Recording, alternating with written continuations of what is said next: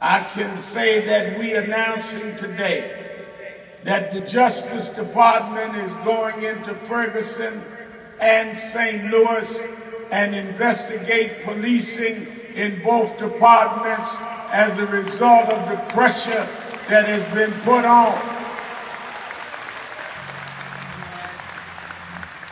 And we're going to stay on this case in Ferguson, in Staten Island, in LA, in Baton Rouge, and all over the country.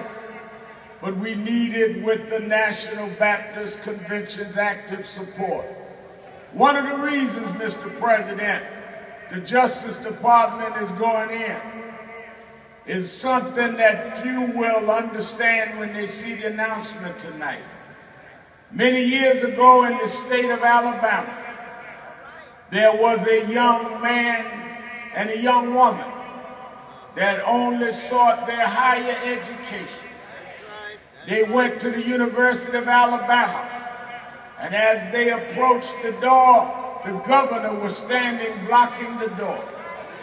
The governor's name was George Wallace.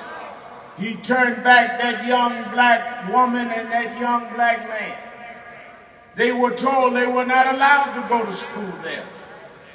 They threatened them. Their family was threatened. That young girl's little sister was traumatized and had to receive counseling to get her through some of her teen years. But as the years went by and her sister was allowed to go to that school, she grew and became a doctor. She married a young lawyer and they practiced in Washington, D.C. And that young girl, the sister-in-law, the first black girl to walk past George Wallace in the University of Alabama, that young girl's sister married a young lawyer who today is the Attorney General of the United States. And that young man, Eric Holder, is going into Ferguson as the first black Attorney General of the United States, sent by the first black president of the United States.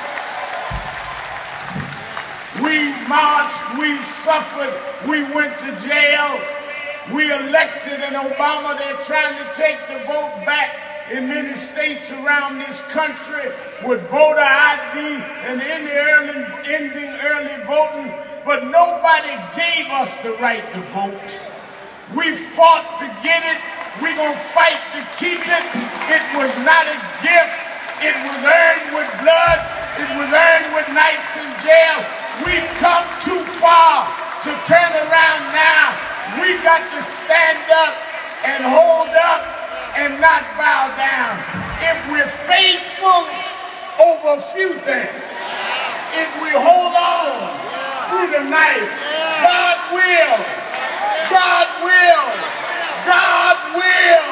make a way for us, children.